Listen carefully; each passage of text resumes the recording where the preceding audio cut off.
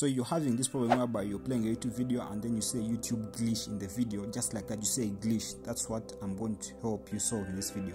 So all you have to do is open your settings, your phone settings, and then scroll down and look for applications. And you scroll down, look for applications, and then you're going to select manage apps. When you select manage apps, so be sure to subscribe to our YouTube channel and join the family if you're a fan of phone tech tips tricks. Then now in the search area, just put YouTube, then select YouTube app, and then you're going to have to clear in the right lower part of your screen, clear data. Then you tap on clear cache. When you tap on clear cache, after doing that, please do the following: go to Google Play Store, just like that, okay, as shown on your screen, and then you're going to look for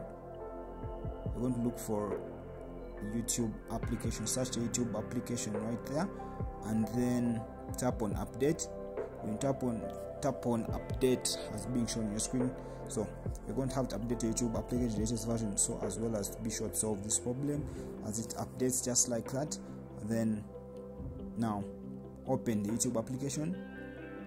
Yes, then try replaying the other video that had the YouTube glitch.